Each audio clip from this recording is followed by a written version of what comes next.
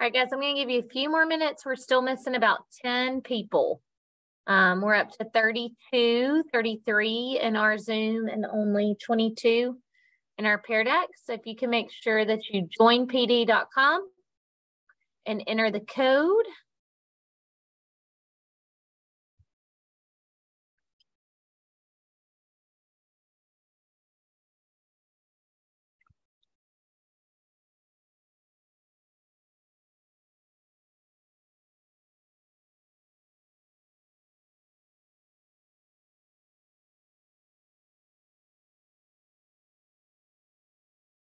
If there are any teachers in the Zoom call tonight, will you send me a message in chat and just let me know?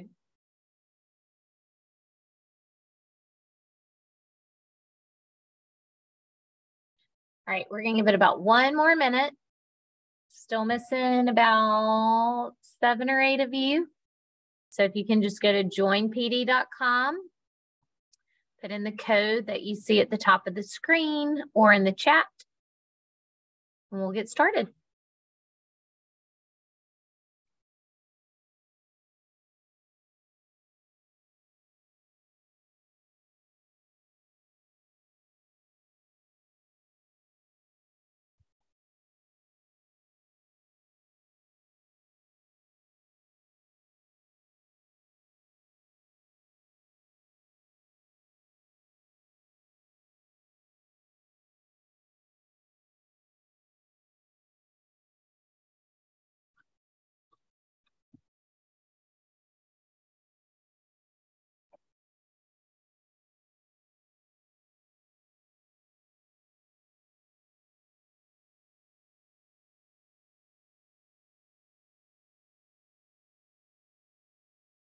All right, guys, we're going to go ahead and get started tonight. We want to make sure that we get you out on time. I know your time is valuable.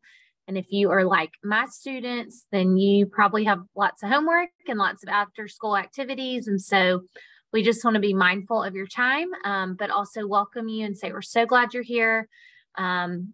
Today is, what are we at, the 6th? We are less than a month away from the AP exam on May 5th. So we're in the countdown. So hopefully tonight is a really good review for you guys. We are going to be looking tonight at time period 6 and time period 7. So we're going to be reviewing those time periods, reviewing content from those time periods, broad topics, down to SFI. We're also going to be looking at some practice multiple choice questions. We'll just go back over one more time, thesis and contextualization, just a few reminders on those. I know that's what the last few sessions have been about, but we're just going to touch on those one more time. And then the last thing we'll do is look at some document analysis, okay? Some happying of some documents and how you can use those. If you are on a smartphone or an iPad, on the Pear Deck, you may have to use the 2-finger zoom feature. One of the things it's going to ask you to do is draw a line. And so you're going to have to make that smaller so that you can actually do that. My name is Ms. Flinko, and I teach AP US History at Homewood High School. Our co-host tonight is Ms. Allen, and she teaches AP US History at Leeds High School. She teaches AP in 2 years, and I teach it in 1 year. So you have the best of both worlds here to help you. If you have any questions at all, please feel free to turn on your mic and ask us, or you can also message in the chat to Miss Allen, and she can get back to you on whatever your questions are. All right. So with all that said, we are going to go ahead and get started. And the first thing that we're going to do is we are going to look at this question. Okay. So your question is, conditions like those shown in the image contributed most directly to which of the following?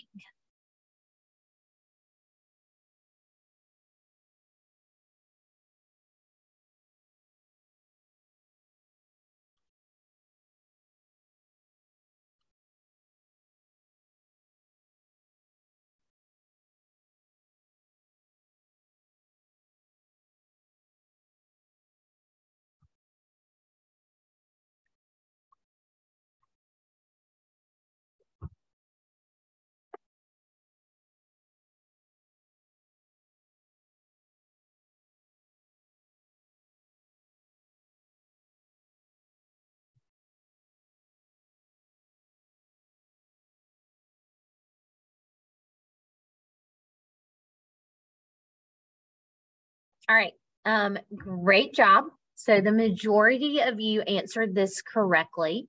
And the correct answer for this is B, an increase in progressive reform activity. So one thing to note, guys, if you get it wrong, you don't have to change your answer. It's no big deal. No one's seeing it. It's not going to count off for you. The other answer that people chose, and I feel like this is one of those questions where you could get it down to two answers, was D, the weakening of labor unions. So one thing I would point out in this image to help you know that this really wouldn't be about labor unions is the picture is depicting children. For the most part, they look younger and younger age, teenage, young, they wouldn't have been in labor unions. Okay, so this wouldn't have really affected labor unions very much in this image. So one thing you're going to see, guys, as we go through these multiple choice questions is usually you can get it down to two answer choices. Sometimes one of the answer choices is clear that it's the correct answer, but sometimes you really have to figure out, okay, which one is more correct? Because sometimes they can both look correct when you get it down that close. So let's keep going and look at some other questions, okay? Advocates for individuals, such as those shown in the image, would have most likely agreed with which of the following perspectives?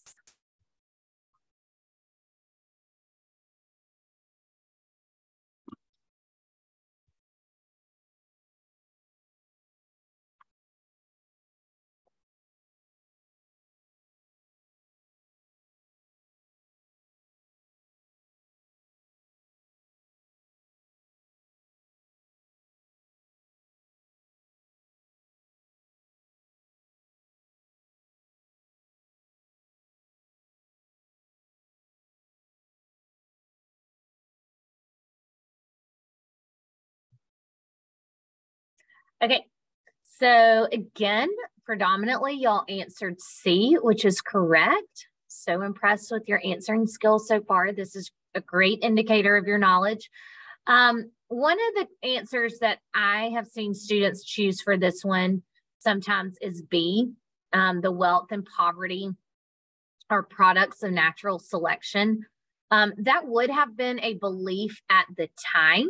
Okay, so that would have fit into your time frame. It would have fit into the question. But people who thought that wealth and poverty are products of natural selection, they would not be advocates for those who needed advocacy. Okay, they wouldn't have been those for children labor or prohibition or working conditions because they would have felt like it was selected naturally. All right, here's your next question. We're looking at immigration to the United States. So which of the following best accounts for the curve on the graph depicting immigration to the United States from Asia, Africa, and the Americas from 1882 to 1900?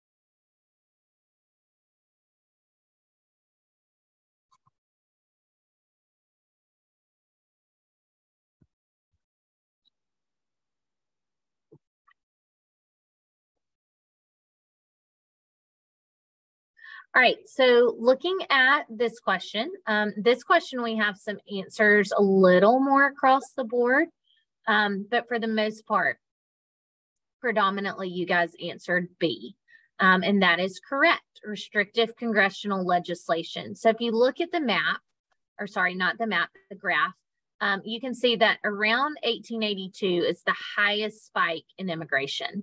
And from that point on, there is a drop. Okay, so what you're wanting to know is why was there a drop in immigration from Asia and Africa to the Americans during this time? Okay, and the only answer choice that would answer that is restrictive congressional restriction. Rapid expansion of the British Empire into the Southern Hemisphere. That wouldn't have been the right time frame. Reduction of potential immigrant populations by widespread epidemics. That doesn't fit either because we don't have any knowledge of, there's no widespread epidemic at that time there. And then immigration to less settled areas of the world, that wouldn't have happened either. So this was a pretty straightforward question, to where if you could understand the graph and understand that there was a drop, then you're looking for what caused that drop. Sometimes, guys, your graphs are going to help you, like this question, but sometimes they're not going to help you. So just make sure that you can understand that as well.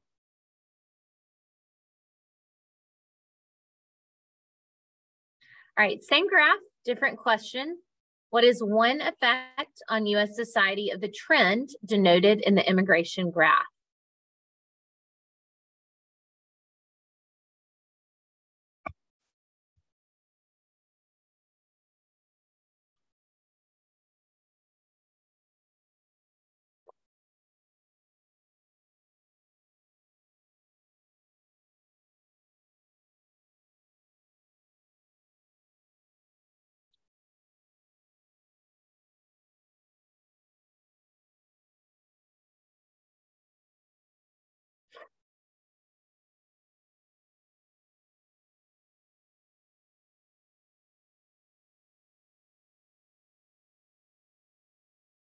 Hey guys, this is just a friendly reminder too, okay? There are 27 people actively participating at the moment, but there's 33 in the class roster and there's 36 on Zoom. So make sure that you have not just turned on your computer and walked off and not answering questions, okay? Want to make sure we get our answers in so you get credit for being here. All right, the correct answer for this that most of you chose is A, an increased nativism within the urban centers of the U.S. So one thing that you would need to know is some vocabulary words in this answer choice. You would need to know what nativism is, and you would also need to know urban. Okay, so nativism is referring to anti-immigration, okay, wanting native to your own country. And then urban is having to do with cities. Okay, so if you know about this time frame, again, you can look at the map, look at the years we're looking at. We know that this is in the end of the industrial boom, the big urbanization of cities. And one of the things that led to that was increased immigration. Okay, so with increased immigration always comes increased nativism. So I would also, point that back to previous time periods. That is a continuity over time. That's one of the things that AP asks you to do is continuity and change over time. And this is a continuity that anytime there's a big boom in immigration, there's a nativist response from Americans. All right, same chart, next question.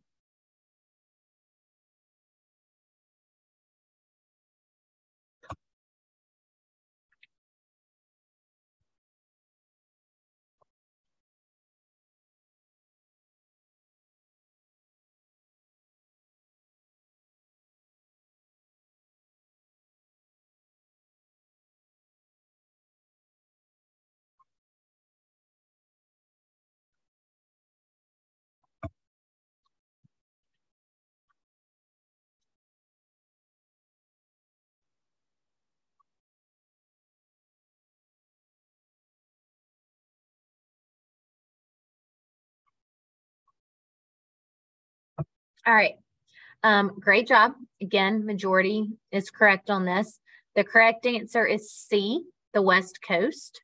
Okay, you would know that due to the fact that this would have something to do with around the same time frame as the Chinese Exclusion Act. Okay, so if you can remember that there were a majority of Asian immigrants, they were working on the railroads, the Pacific Railroad line. So you're going to have an increase in Asian immigrants to the West Coast. They're going to come in through Angel Island. Okay, you're going to have two different big points of immigration during this time, Angel Island on the West Coast and Ellis Island on the East Coast. And the majority of Asian immigrants came in from the West Coast and Angel Island and settled along the West Coast. All right, I'm going to give you some time and let you read this question, and then we'll answer this last one. Nope, we have two more.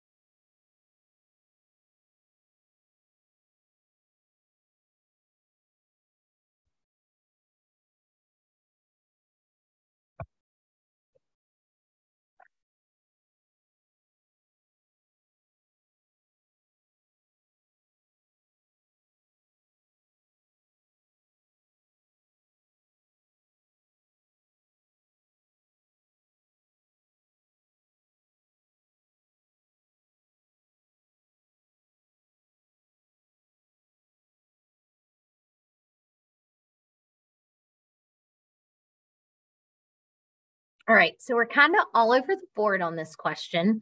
So a couple of things I want to point out. Number one, when you get a question that has any type of writing prompt, any type of writing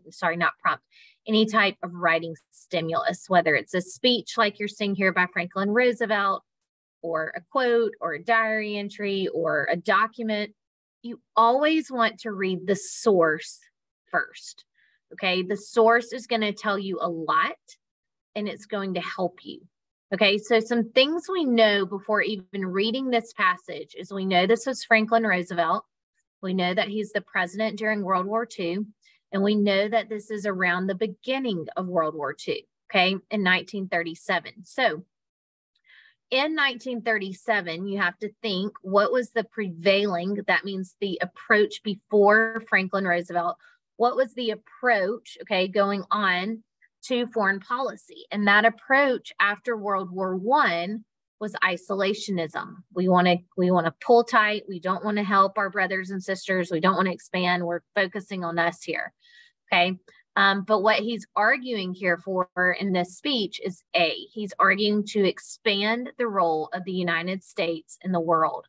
And the reason he's doing that, if you look at about the fourth, fifth line down, he says, instincts which today are creating a state of intentional anarchy and instability from which there is no escape through mere isolation or neutrality. So he's saying we can't be isolationist or neutral, okay? The other answer choice that I think you could have gotten this down to would be B, in encouraging the United States to avoid political entanglements in Europe. But I think the key here is knowing that that would have been the prevailing thought, would be to avoid and stay neutral. But he is going against that, and it tells you that he's going against that prevailing thought. All right, so answer choice is A. All right, last multiple choice question we're going to practice for a little bit.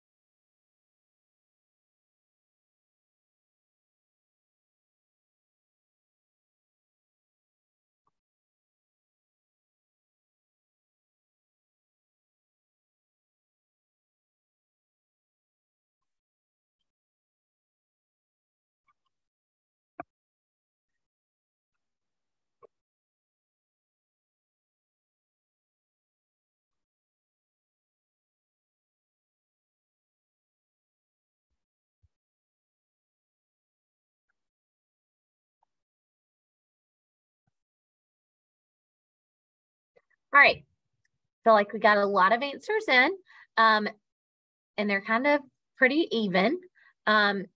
D is the correct answer to this: overcome opposition to participate in the impending Second War. Okay, so let's think about what I just told you. The prevailing belief, meaning the belief that he was having to argue against, was isolationism. Let's stay neutral, let's isolate. So if he's trying to get them to do not that, the option here would be to participate in the impending Second War, okay? All right, so we are going to be looking at some review content from time period 6 and time period 7. So if you can move your blue dot on how confident you feel about time period 6. And if there's anyone in the group right now who has not covered time period 6 and time period 7, or 6 or 7, would you please message Miss Allen in the group chat and let her know? It's totally fine. If you're a school that's doing it in 2 years and you are the first year, chances are you are not to time period 6 and time period 7. So we just want to make sure that we have a good view of what you've covered in class so far, okay?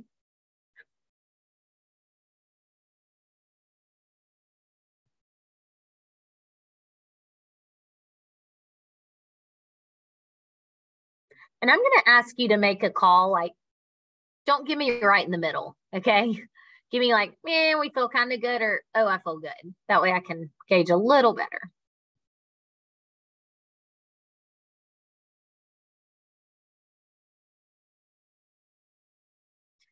All right. What about time period 7, 1890 to 1945?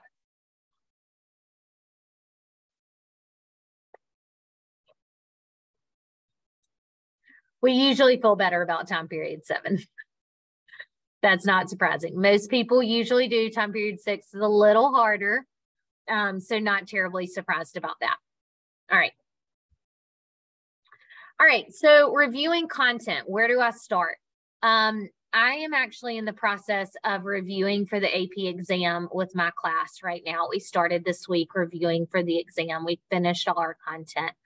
And one of the things that I've really been working with my students on is trying to grasp big picture first, and then your specific ideas in the middle, okay? So what this looks like is the broad topics, okay?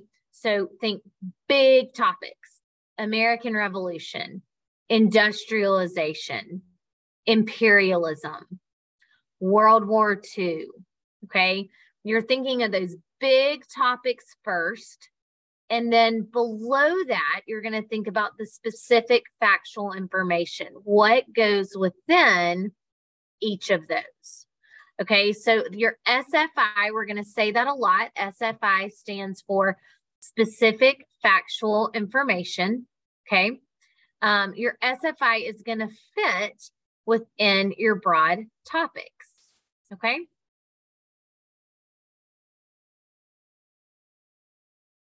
So go ahead and think, if you can think of this for a minute. I'm going to give you a minute and looking at your answers, see what you think.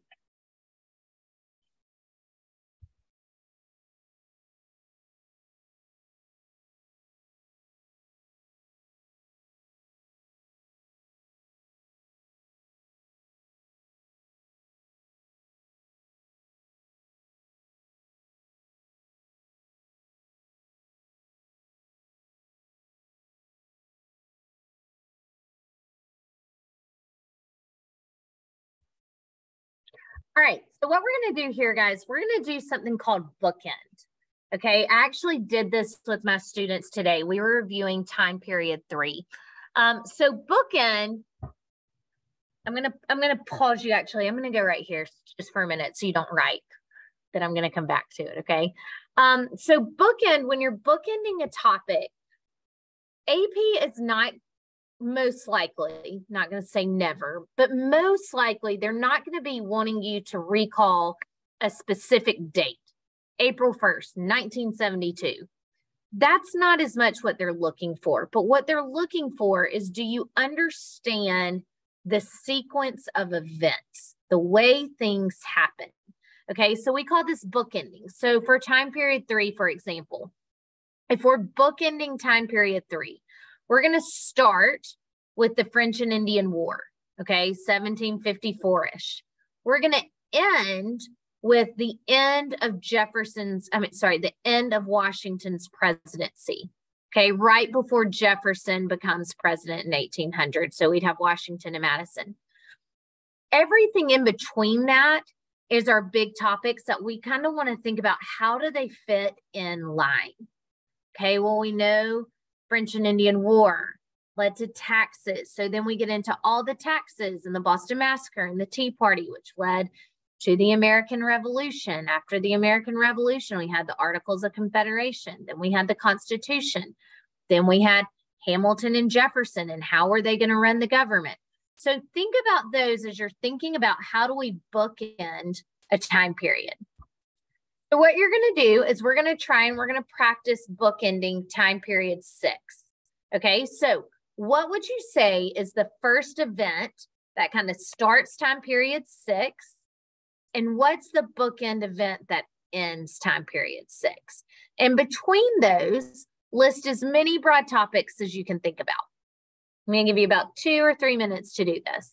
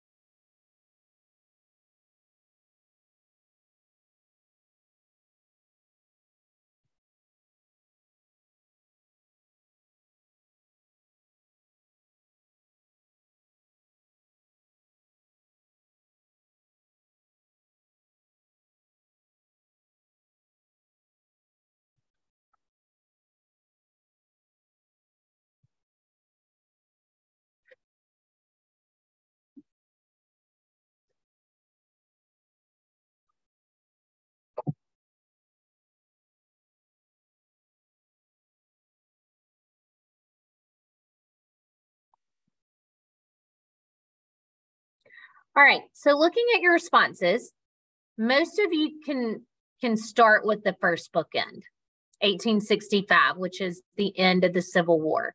After that, we get a little bit hairy. Okay, where do we go after the end of the Civil War? Well, we're going to have Reconstruction. We're going to have industrialization.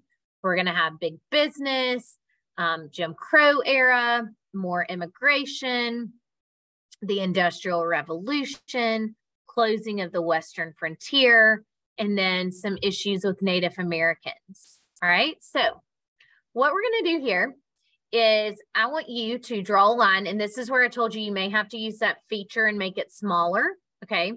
So you're going to draw a line just like a matching from where each one of these would match to their big topic. So the black on the left and the right are going to be your SFI. The middle is going to be your broad topic. So see if you can match your SFI to your broad topic. And the other thing I would ask you to do, if there is something on here that you are like, I have no idea what this is, what is this even talking about? If you would circle it, okay? That way we have an idea, like if everybody has circled one thing, then we can make sure we touch on that.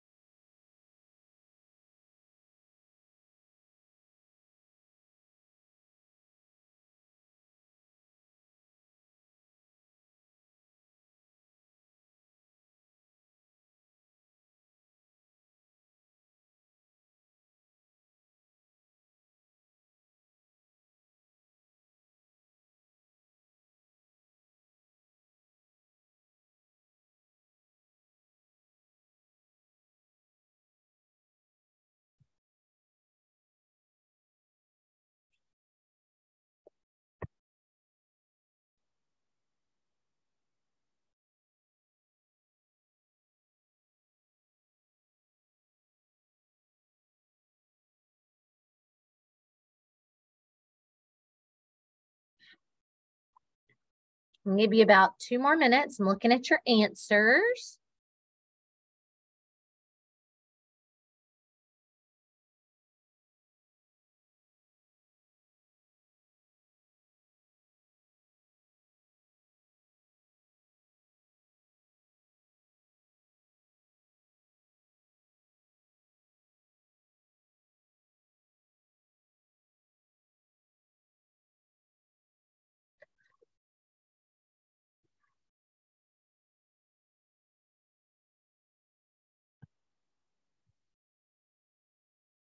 Remember, guys, too, if you'll make sure on the right, left, middle, if there's any that you're like, no idea what that is, if you would circle it for me so I make sure that we cover that. I don't see any circled so far, which is a great sign.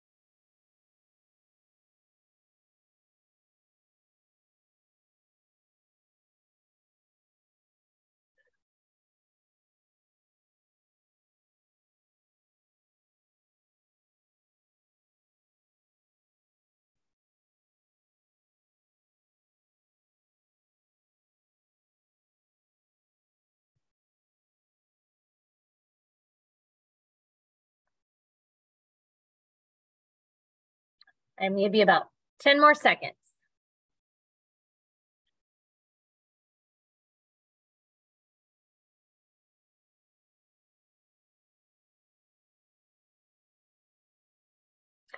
All right. So just want to touch base on some of these. So one thing I would recommend doing, guys, hopefully you have a phone, something with you, piece of paper, anything. These terms that you don't know, I would write them down. Okay, you're going to get a printout of these, but you may not remember to go back and look at this. So I would, while we're going over the answers to this, I would maybe just jot them down on a piece of paper. Make sure you understand. Okay, so the way this looks to you guys, this is color coded.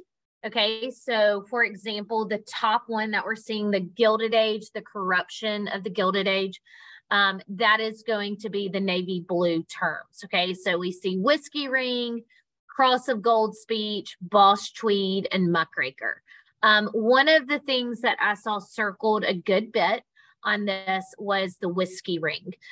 So one thing, if you can think about, guys, the Gilded Age. Gilded Age is known for the political corruption that took place during the Gilded Age, all the way from presidencies, from Ulysses S. Grant's presidency to the Senate. Okay, you've probably seen that image, the bosses of the Senate, okay, where you see the big guys behind the Senate members, okay?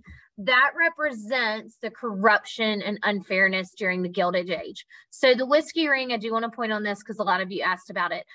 The whiskey ring was a scandal during Ulysses S. Grant's presidency, okay? So that would be one thing you would need to know. The cross of gold speech, okay, that's going to be William Jennings Bryan. And that is going to have to do with the Western farmers wanted silver coinage, okay, because of inflation and money they owed. It would have made it easier. And so he gives this speech saying, don't hang us to a cross of gold, okay? The next big thing, we see rise of big business in the second industrial revolution.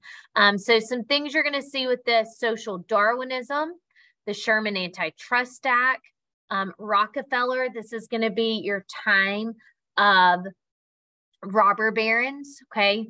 The Interstate Commerce Act, vertical horizontal integration, that connection with robber barons, U.S. Steel.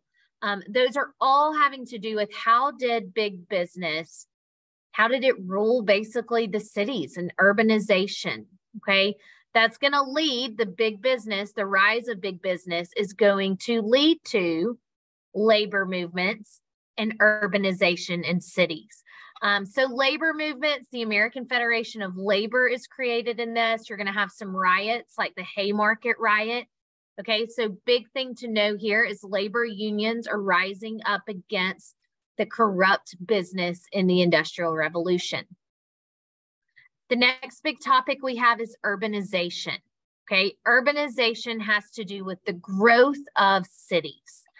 So tenements, remember that was that new style of living, apartment style living, made possible by industrialization, by the increase in steel. Okay, you also have the social gospel. Okay, this idea that if you remember, the social gospel was this idea that those that were extremely wealthy were supposed to give away their wealth. This is what Carnegie believed, but they didn't believe, and this is really important, social gospel in this time, there was not this belief in giving away your money to individuals.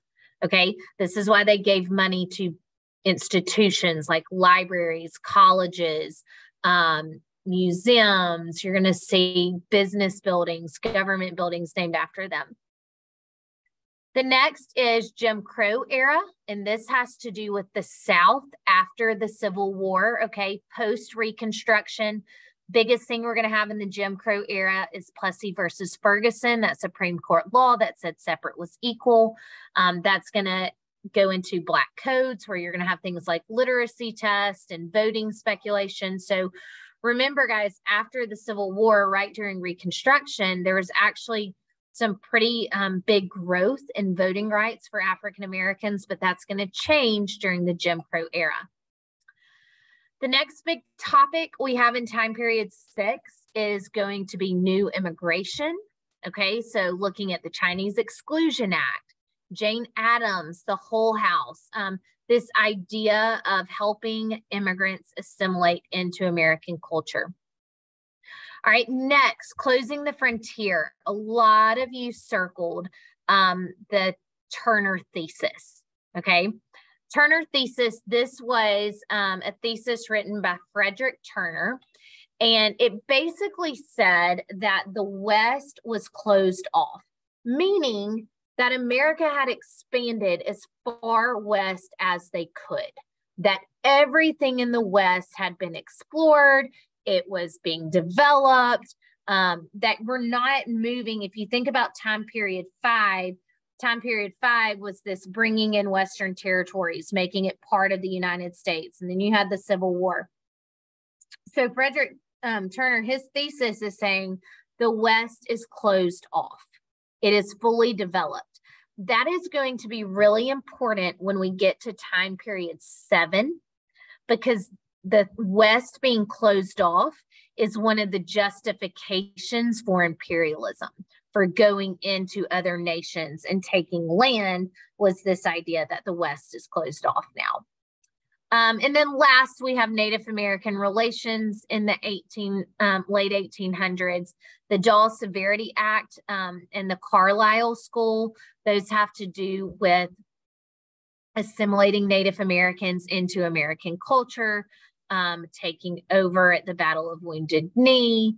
So those are kind of our big topics in time period 6. So again, guys, if there's anything that you're like, that I had no idea what that was, I would go ahead and jot that down, circle it, take it with you so that you can look at that with your AP teacher or on your own and review.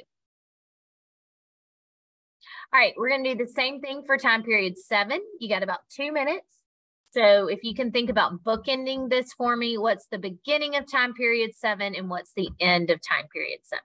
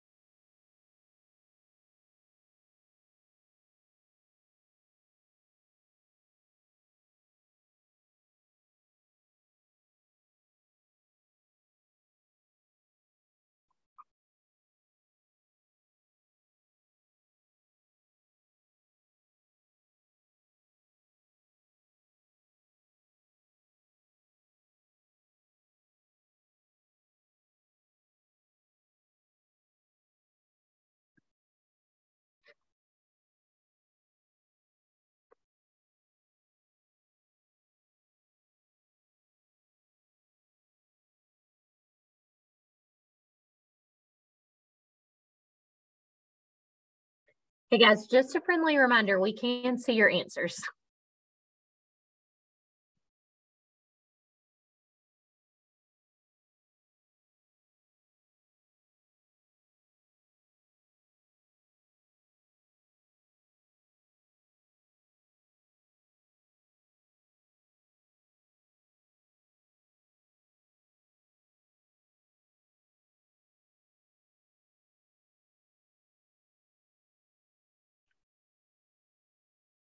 All right, so time period 7, if we're looking at our bookend years, okay, again, what's kind of the beginning of time period 7, what's the end?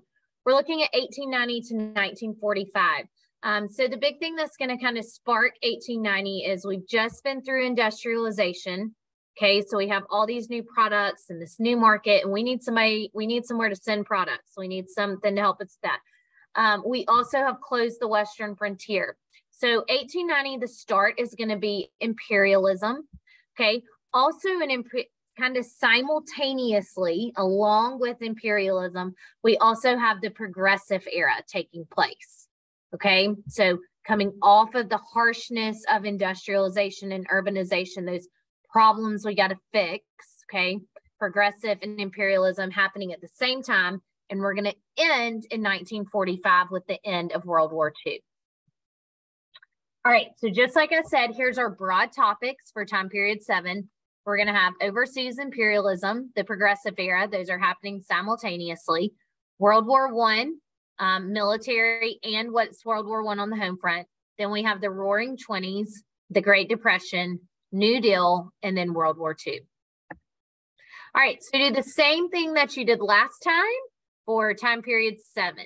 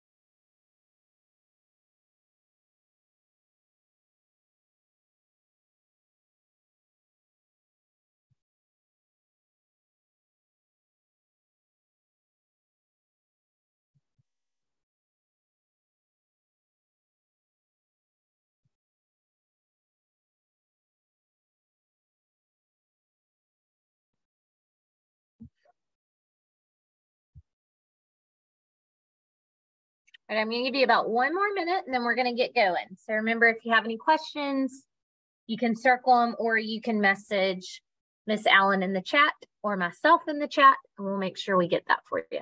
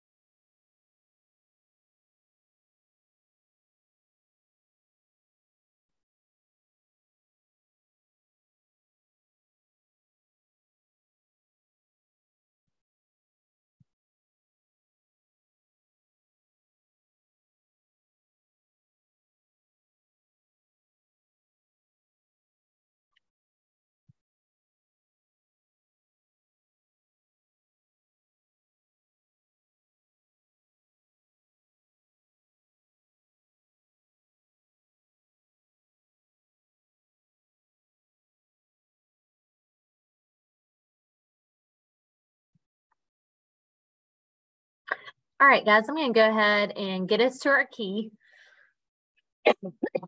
so we can go through some of these. So we're going to start with overseas imperialism, okay? So big thing to know is what is the big thing that starts the overseas imperialism, and that's going to be the Spanish-American War, okay? So USS Maine, okay? I always tell my students one way to remember Spanish-American War is a note in a boat, okay? The note, the USS Maine.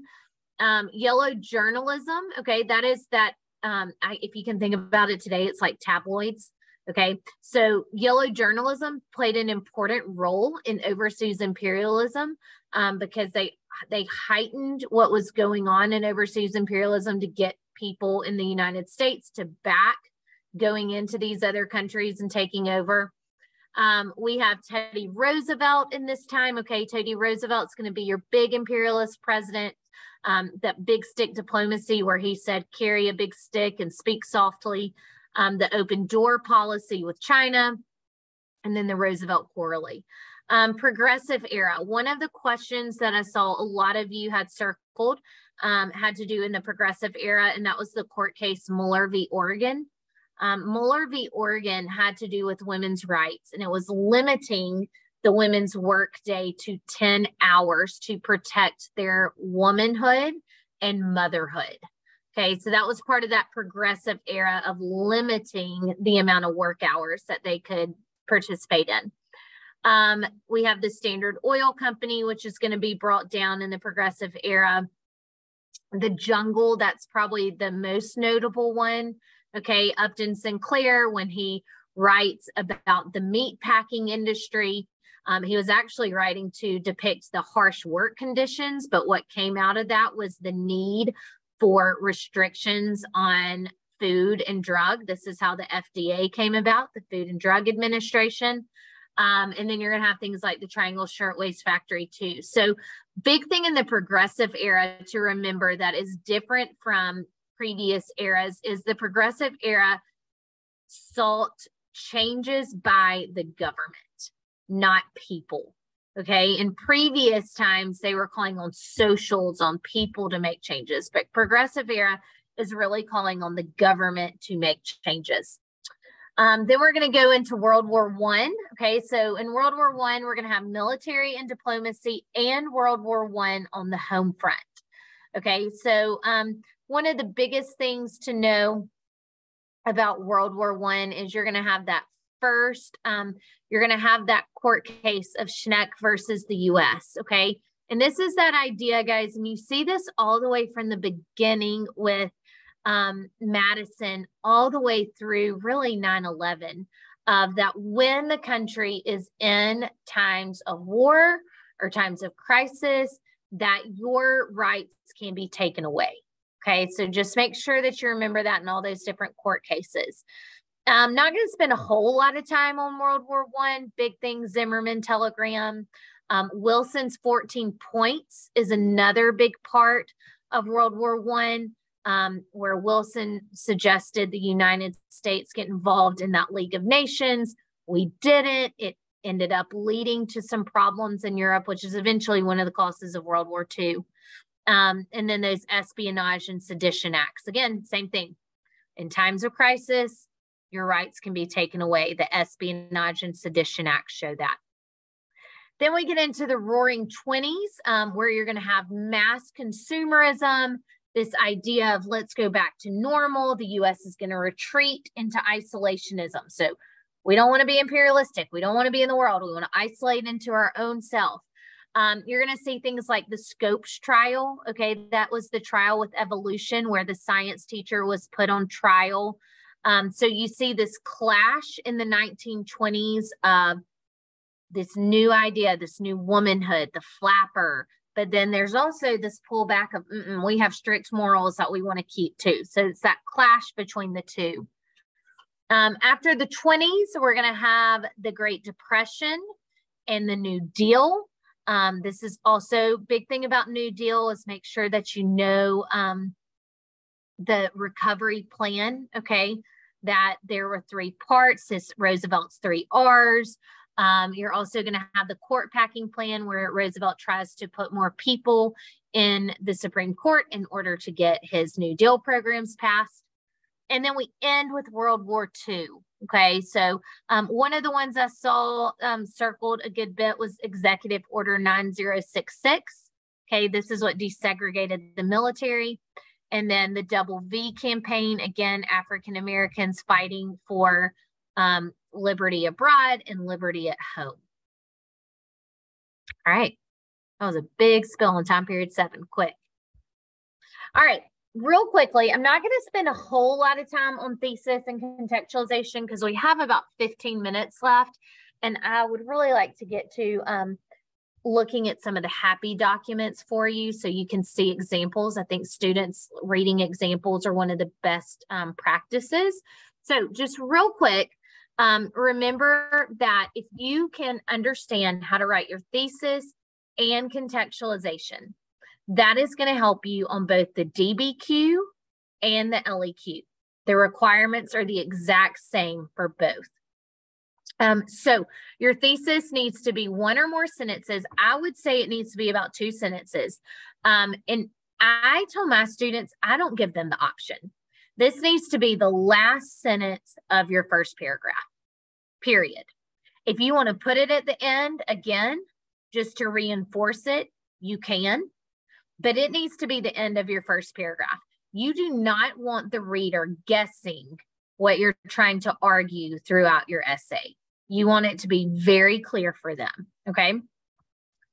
So it has to have a historically defensible claim and a line of reason, okay? So here's the prompt. Evaluate the relative importance of different causes of the U.S. expanding the role of the United States in the World War from 1865 to 1910. And then we have this one too. I'm going to skip past these because I want to get to some examples for you. Okay. Contextualization. Big thing I want to harp on contextualization, guys. Contextualization to me is the easiest point of the DBQ and the LEQ to get. I tell my students, you better not miss contextualization.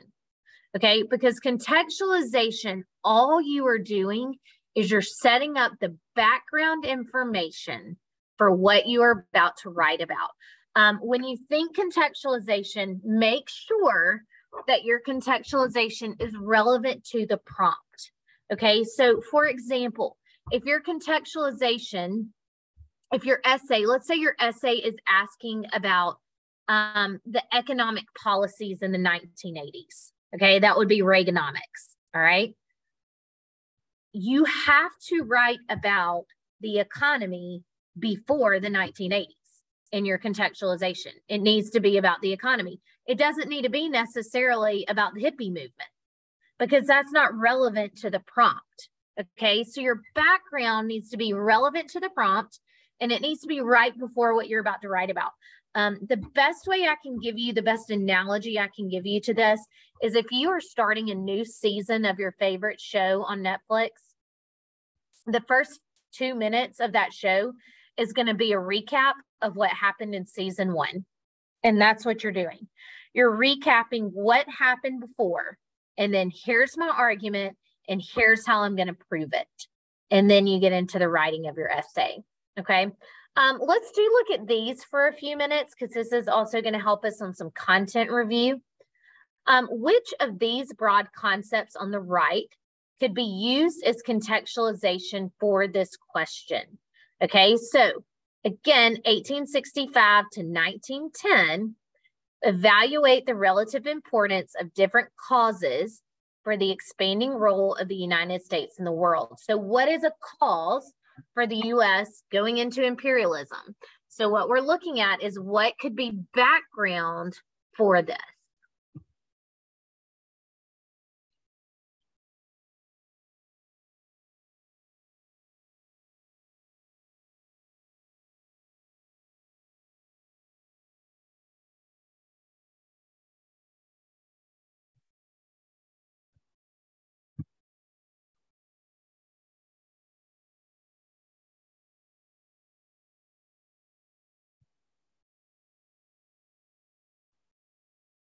All right, so for this one, what you should have written through, highlighted through, is U.S. industrialization and European grab for Africa.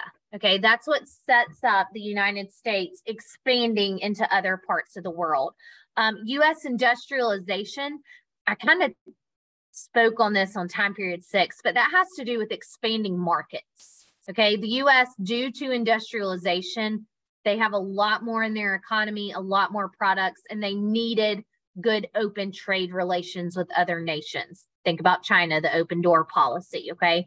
And then European grab for Africa. At the time, Europeans were basically colonizing Africa, and America saw this and didn't want to be left out of the colonization, all right?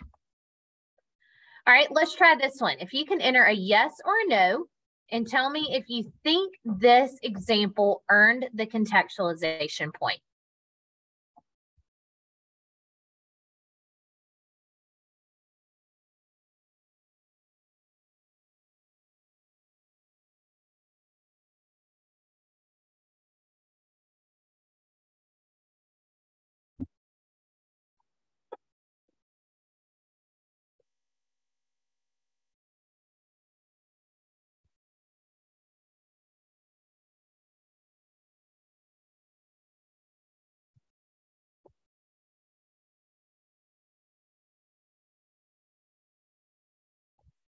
All right, overwhelmingly, the majority of you put yes, and that is correct.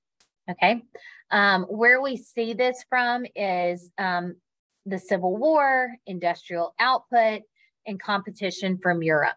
Okay, those are all some of those broad concepts that are outlined in this paragraph that gives you the background for what you need. All right, let's try this one. What could you use as background, as contextualization for the question, evaluate the relative importance of the causes of cultural changes in the United States from 1914 to 1945? Okay, so what would have led to some cultural changes?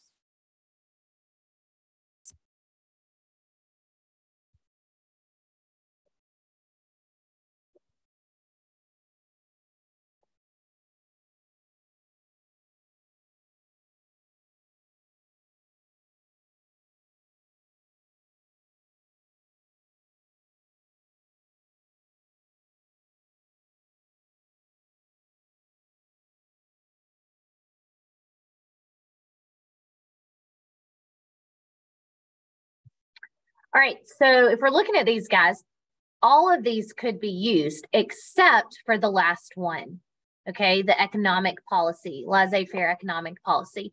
And this goes back to, guys, your contextualization has to match your prompt, okay? This isn't asking you about economic changes. It's asking you about cultural changes. So you wouldn't use the economy in this one.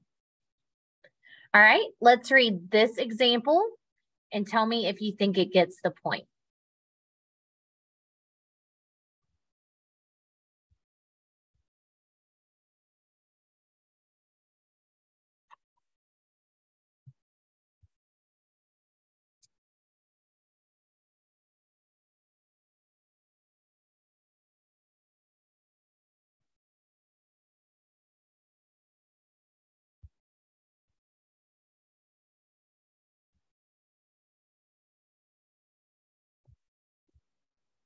All right, good job.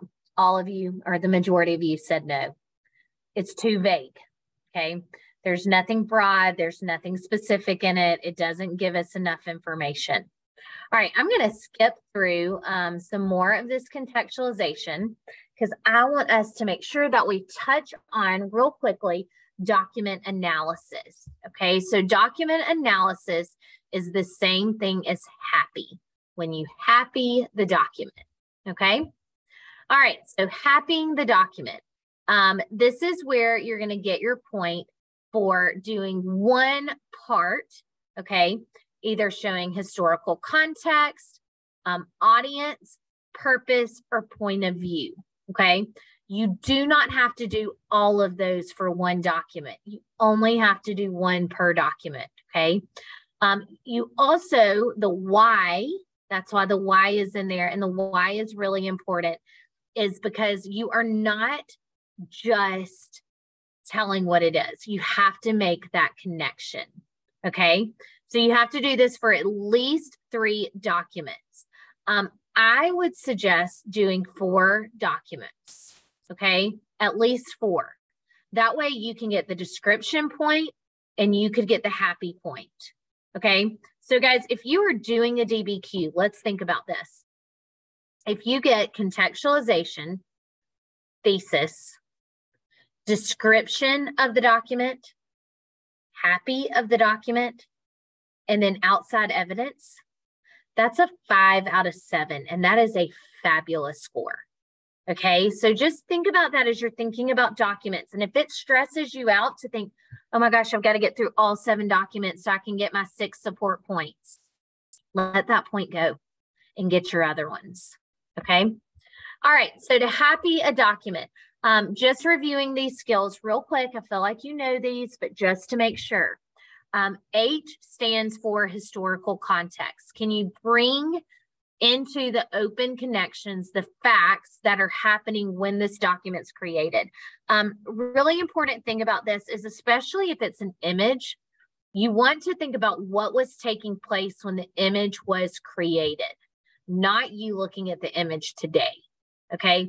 And what stance was this created in? Audience, who was this intended for? Guys, it's not enough on this to just say the audience was women or the audience was the Senate. You have to explain that connection on why is the audience women? How do you know that? Purpose, why was it created? And then point of view. Point of view, I just want to give you some caution with point of view. Point of view is great to use if you know a lot about the author, if you know a lot about the source or where it's coming from. If you don't, point of view is not your best bet. Okay. All right. We're going to look at how you do this. When analyzing a document, you should do 3 things. Okay. You need to provide an overview of what's going on in the document. Okay. That's your description. You need to source the document. That's your happy that we just went over. And then you need 1 sentence to close your analysis. Tie it all back in. Okay. So look over at the left, using documents to make an overview, overview and citation, source and argument. Okay. Here's your question. Evaluate the extent of changes in ideas about American independence from 1763 to 1783. The ideas about American independence changed greatly from 1763 to 1783. In the beginning, colonists only wanted representation and a say in the legislation of new laws. But by 1783, Americans wanted true freedom from British rule. All right, here's your first document. Notice this is an example, okay? How does this response do each of these 3 things? The first sentence is your overview of the document, okay? Samuel Adams argued that people have the right to change a government that disputes intolerable oppression. I would also add here, guys, this is called the description point. When you are describing a document, I would describe what it is, like in the image or in the speech by Samuel Adams. That way you're just clear. It just helps clear things up. The second sentence is how it is sourced. Adams' sentiments are of a patriot point of view, for he, along with many others, disapproved of Britain's tyrannical rule over the colonies. All right, I want to point out, do you remember how I said if you're doing point of view or audience, you just can't say the point of view is? If this person would have said Adams' sentiments are of a patriot point of view and stopped there, he would not have gotten the source point, because we don't know what that patriot point of view is. After the comma is where we find out what that point of view is. And then the last sentence is the support. His claim that people can reform or create a new government if the old one is oppressive illustrates a clear change in the idea regarding independence. All right, so you got to have all 3.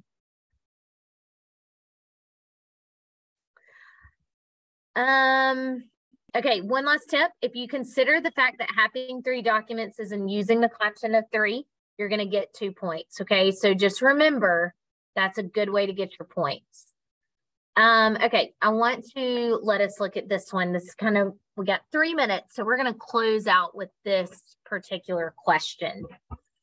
Evaluate, here's our prompt. Evaluate the relative importance of different causes for the expanding role of the United States in the world from 1865 to 1910. All right, so use this image. Make sure you pay attention to your source, and then see if you can come up with the happy for this document. So we want to cite what's happening in the document, source it, and then tie it in our last sentence. So give me 3 sentences and then we'll be done, okay?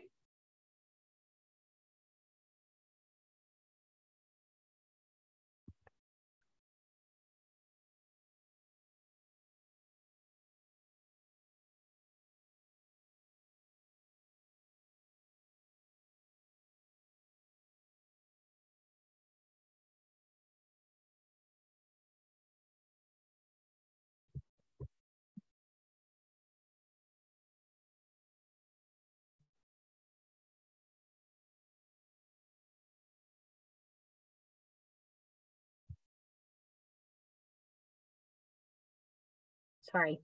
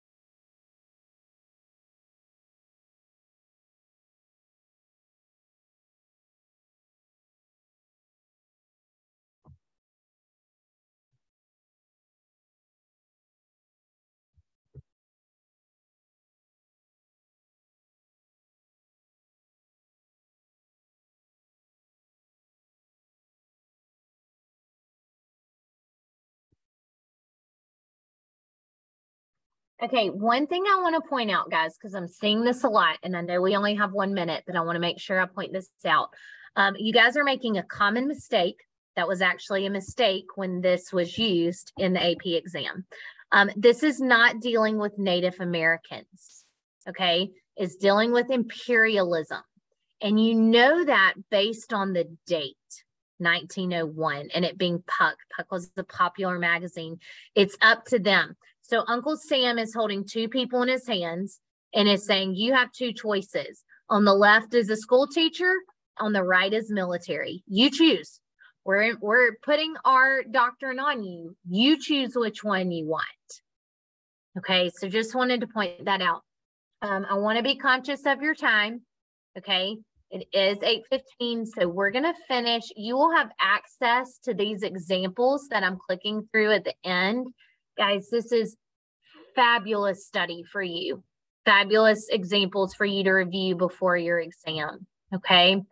So if you can make sure and fill in the Google link before you leave, Miss Allen and I will hang out on the Zoom for a few minutes and answer any questions you may have. But once you have completed the Google link, you are free to go.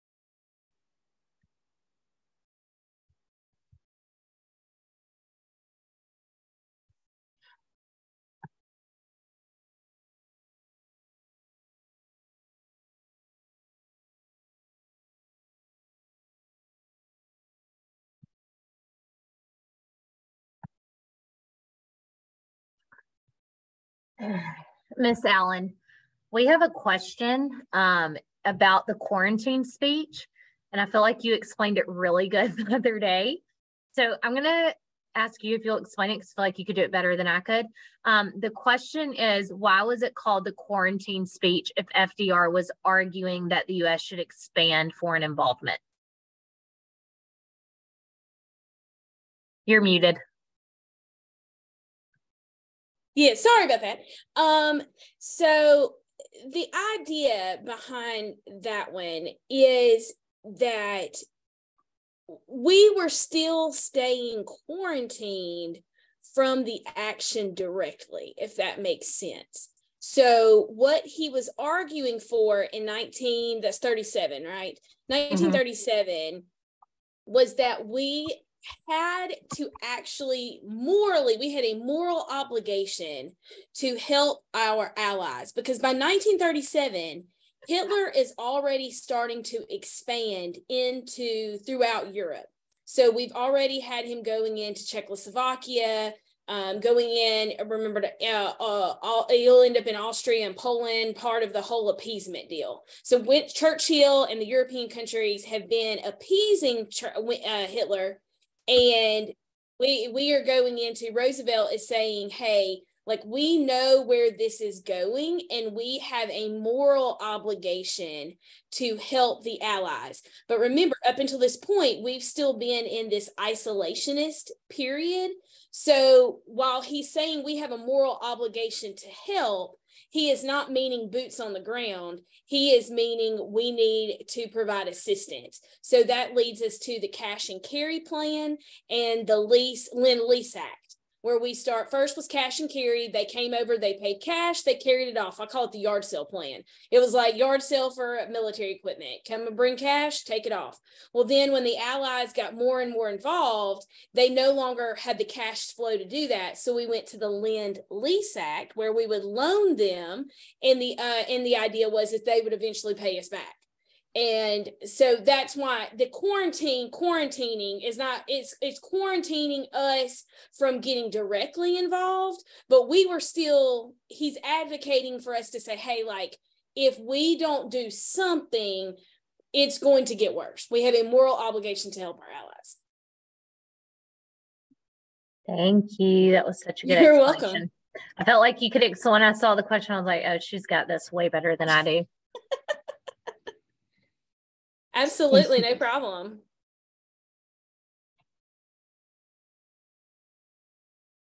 All right, Bailey or Naeem, do you have a question? If not, I'm going to kick y'all off the call.